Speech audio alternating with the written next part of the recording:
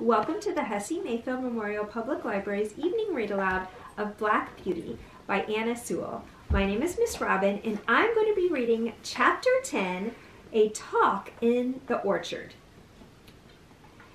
Ginger and I were not of the regular, tall, carriage horse breed. We had more of the racing blood in us. We stood about 15½ hands high, and were therefore just as good for riding as for driving. Our master used to say that he disliked either horse or man that could do but one thing. And as he did not want to show off in London parks, he preferred a more active and usual kind of horse. As for us, our greatest pleasure was when we were saddled for a riding party. The master on Ginger, the mistress on me, and the young ladies on Sir Oliver and Merrylegs. It was so cheerful to be trotting and cantering all together that it always put us in high spirits. I had the best of it, for I always carried the mistress. Her weight was little, her voice sweet, and her hand so light on the rein that I was guided almost without feeling it. Oh, if people knew what a comfort to horses a light hand is, and how it keeps a good mouth and a good temper, they surely would not chuck and drag and pull at the rein as often as they do. Our mouths are so tender that where they have not been spoiled or hardened with bad or ignorant treatment, they feel the slightest movement of the driver's hand, and we know in an instant what is required of us.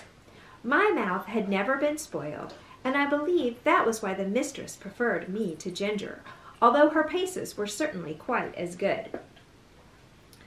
She used often to envy me, and said it was all the fault of breaking in, and the gag bit in London, that her mouth was not so perfect as mine.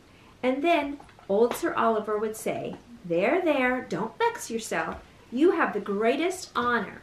A mare that can carry a tall man of our master's weight, with all your spring and sprightly action, does not need to hold her head down because she does not carry the lady. We horses must take things as they come, and always be contented and willing so long as we are kindly used." I had often wondered how it was that Sir Oliver had such a very short tail. It really was only 6 or 7 inches long, with a tassel of hair hanging from it, and on one of our holidays in the orchard I ventured to ask him by what accident he had lost his tail. "Accident?" he snorted with a fierce look. "It was no accident. It was a cruel, shameful, cold-blooded act. When I was young, I was taken to a place where these cruel things were done. I was tied up and made fast so that I could not stir. And then they came and cut my long, beautiful tail through the flesh and through the bone and took it away." "How dreadful!" I exclaimed. "Dreadful? Ah, it was dreadful! But it was not only the pain, though that was terrible and lasted a long time. It was not only the indignity of having my best ornament taken from me, though that was bad, but it was this: how could I ever again brush the flies off my sides and off my hind legs? You who have tails just whisk the flies off without thinking about it, and you can't tell what a torment it is to have them settle upon you and sting, and yet have nothing in the world with which to lash them off. I tell you, it is a lifelong wrong and a lifelong loss. But thank heaven, men don't do it now." "What did they do it for then?" said Ginger. "For fashion," said the old horse with a stamp of his foot. "For fashion, if you know what that means. There was not a well-bred young horse in my time that had not had his tail docked in that shameful way, just as if the good God that made us did not know what he wanted and what looked best.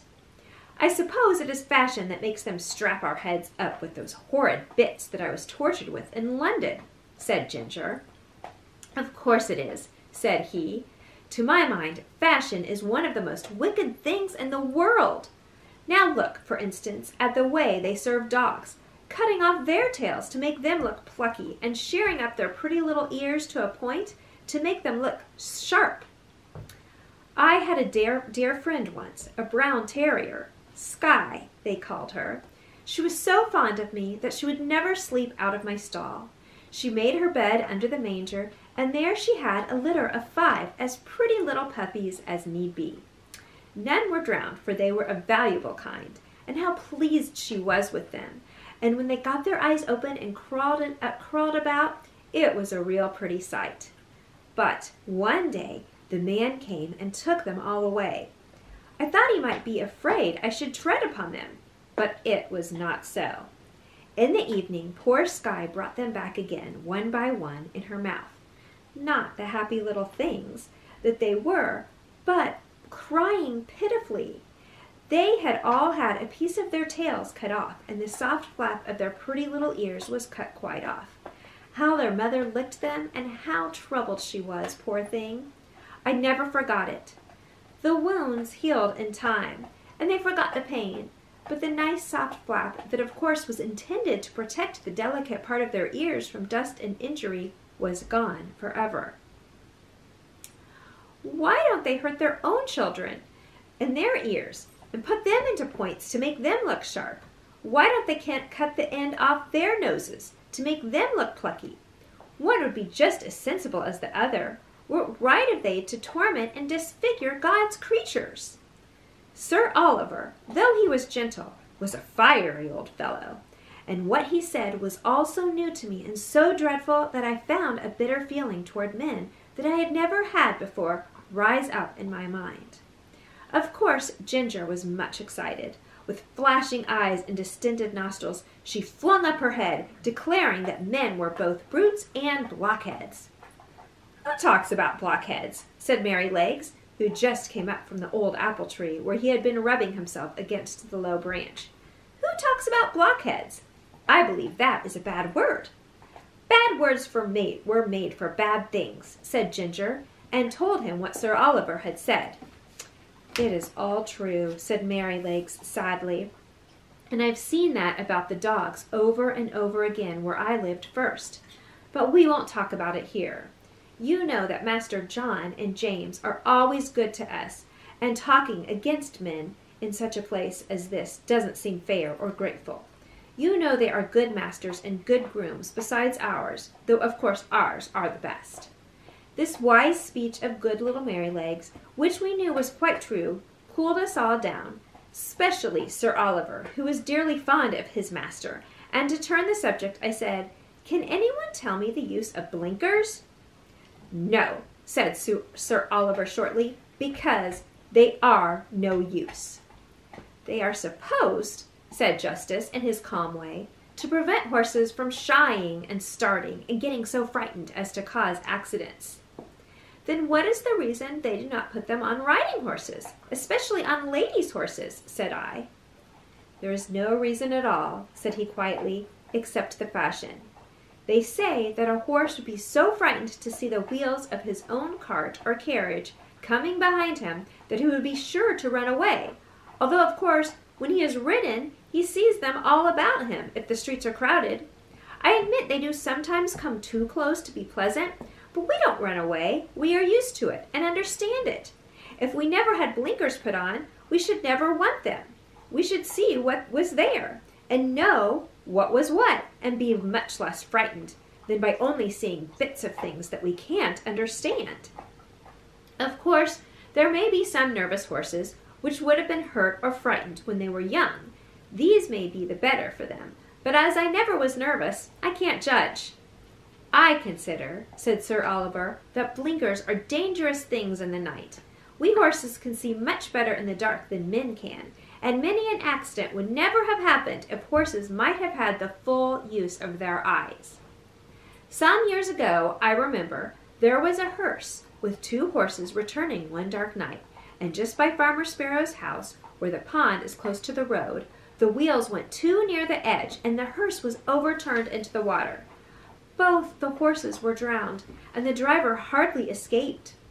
Of course, after this accident, a stout white rail was put up that might easily be seen, but if those horses had not been partly blinded, they would of themselves have kept farther from the edge, and no accident would have happened. When our master's carriage was overturned, before you came here, it was said that if the lamp on the left side had not gone out, John would have seen the great hole that the road makers had left, and so he might. But if old Colin had not had blinkers on, he would have seen it, lamp or no lamp, for he was far too knowing an old horse to run into danger. As it was, he was very much hurt. The carriage was broken, and how John escaped, nobody knew.